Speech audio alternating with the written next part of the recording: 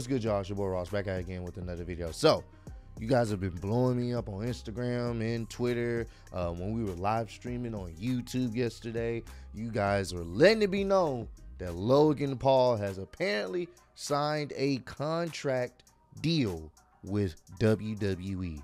So we're going to check this out. I'm going to give my thoughts and opinions on the whole situation after we read this article by WrestlingInc.com. Let's get right into this one, man. Backstage notes on Logan Paul signing with WWE. Logan Paul's WWE contract is a multi-year deal entailing him to compete at multiple events per year, according to journalist Ariel Helwani. There we go. As per the deal, Paul will wrestle at an undisclosed number of premium live events across 2022 and 2023, starting with his rumored match against The Miz at the July 30th SummerSlam in Nashville, Tennessee. Helwani added Paul is likely to make a TV appearance prior to his SummerSlam match, but no return date for the YouTube star turned boxer has been set just yet.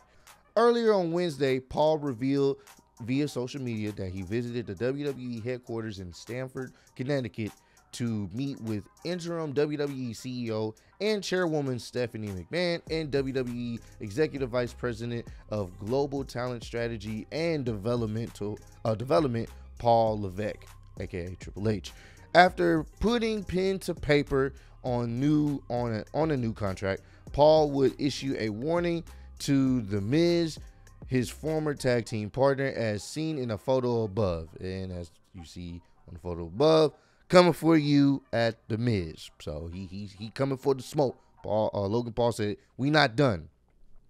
Paul wrote "coming for you" at The Miz on the back of his contract and held it up for the cameras. A little later, WWE will release a video with comments from the new WWE signee. "So I just signed my WWE contract with the support of Triple H and Stephanie McMahon," Paul announced. "This is a massive deal, but let's get one thing straight, because I don't want to get this twisted. I did not sign this contract to team up with The Miz. In fact, I want nothing to do with The Miz. That man is dead to me. He is my enemy, and I signed this contract so I can beat The Miz ass at SummerSlam." Okay, let's go. He talking his talk, man. Triple H also tweeted, "I think it's safe to say, at Logan Paul shocked the world with his abilities as a guest at WrestleMania. Just imagine what he'll do as a WWE superstar. Congratulations." Stephanie also tweeted, "Welcome to the dance at Logan Paul. Excited to have you as a part of the WWE universe." And even The Miz put the little, thinking emoji, really, at Logan Paul. So, be interesting how that play out. After working several programs with the likes of Sami Zayn, Kevin Owens, and Happy Corbin in 2021, Paul returned to WWE earlier this year to replace John Morrison as The Miz's new tag team partner. Paul and The Miz would go on to defeat Rey Mysterio and Dominic at WrestleMania 38, but The Miz would betray his partner with a skull-crushing finale. After the match, The Miz cut a promo on this week's WWE Raw, where he seemed to gloss over his betrayal of Logan Paul, declaring his intentions to pursue the undisputed WWE tag team titles alongside Paul. The angle was seemingly done to set up a huge Miz versus Paul SummerSlam match, man. And that's what's happening right here, man. So let me dive into this. I'm going to give Logan Paul credit. I can't just outwardly be like, nah, screw Logan Paul because of his past antics. I will say this, and I think a lot of us can agree, his showing at WrestleMania this year was really, really good. I'm not even gonna lie to you.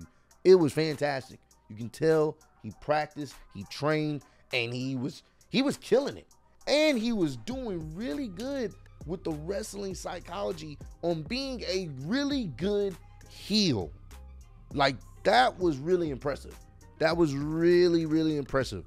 I was thinking that match was just going to be boring as hell, but that was one of the better matches of night one. That match was really entertaining.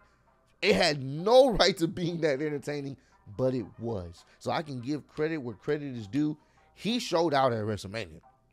He was the star of that match. him doing the Eddie Guerrero pose, the Three Amigos, like he healed it up so great, and he showed out. I can't. All I can do is show respect to someone that came in there. He didn't come in there as a guest and, you know, BS'd in the match. He pulled a Bad Bunny, in my opinion. Bad Bunny, loved him some wrestling. He came out there, he showed, you could tell he had respect for the wrestling business, and he killed it. He killed it at the previous WrestleMania. He killed it, and the same thing here with Logan Paul. Killed it. So the fact that he has a contract, that is quite surprising, and it will be really interesting to see what they do with him after this Miz feud that they're setting up. Am I surprised? I don't think I am. I think some people are, but me personally, I don't think I'm surprised, because you can tell he was having fun.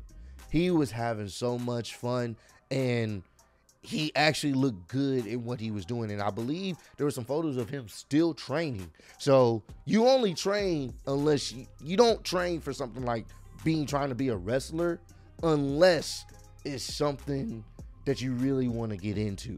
So he's still been training. So this has probably been in the works, in the conversation, and a lot of the, even like the legends and people in the wrestling community, majority of us gave Logan Paul great praise because he looked good out there. He had the psychology. He has that down packed. He has the psychology down packed, and he has like his movement in the ring does not seem like foreign. It seems like he could actually go in the ring with a little bit more training. Maybe he has to work on his promos just a little bit more, but I think he'll be fine on that front. But other than that, man, this was great. This was absolutely fantastic.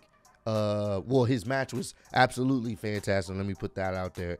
And WWE signing him, I can't get mad. I'm not gonna get mad at that. I'm not gonna be one of those guys that just ride the hate train because he's one of the Paul brothers. I can't. He's making his money, and as long as he continue to show respect for wrestlers, which I think he does have respect for the wrestling business, and if he's able to continue to improve, I'm all for it.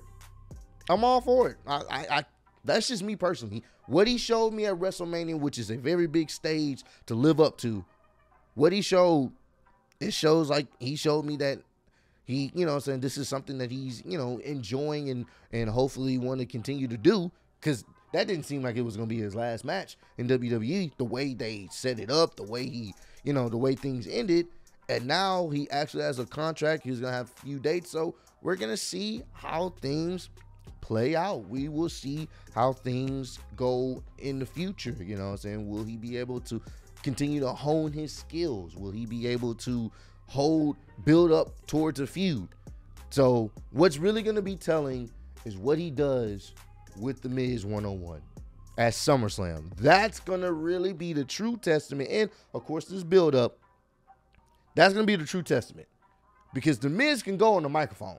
The Miz is not going to be anybody that's going to be, he's rare to get shown up on the microphone. So Logan is going to have to come with it on the promos and come off believable in these promos to really hang with the Miz microphone wise. And then we can see what they do and what he does in a solo capacity wrestling, because that's different when you're doing a tag team situation. You can kind of tag out. Sometimes your partner can carry the match for a little bit, but one-on-one, it will be interesting to see what he does, and it'll be interesting to see what his training has, you know, how his training has come along. So me, I'm interested. I'm interested.